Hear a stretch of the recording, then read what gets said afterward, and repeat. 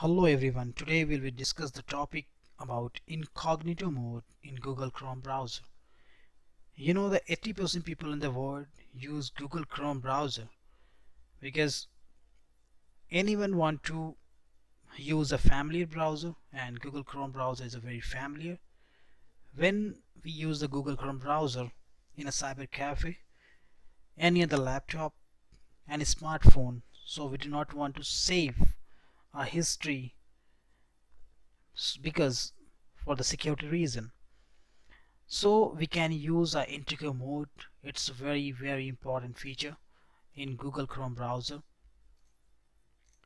because Incognito mode you can open in a Google Chrome browser in a new window, and you can browse the internet privately, because when you use the Incognito mode browser, your history will not save in your browser.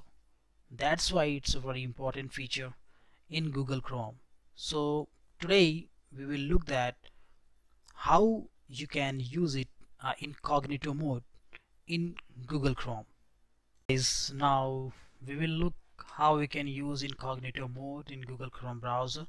First of all, when we open up the Google Chrome browser, in the right top corner the one line will show three dotted in the right top corner, and when you click on the right top corner in three dots, so you will look new incognito window which is showing on your screen.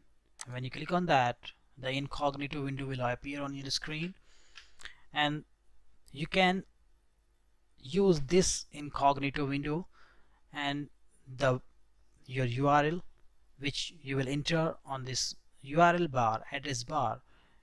Each and everything will not save in your history. So now we will check it. Suppose I am open up the Yahoo.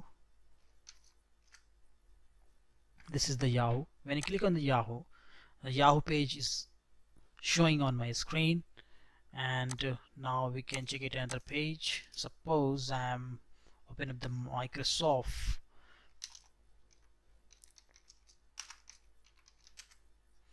This is Microsoft page, official page, which is I'm opening on the screen. So now this is Microsoft page, and now I'm going to in history.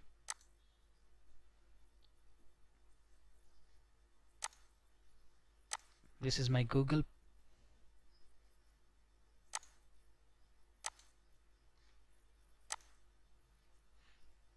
and this is history.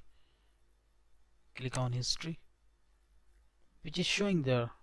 The history is 12:13 AM, but right now is 12:15 and the history is not showing there.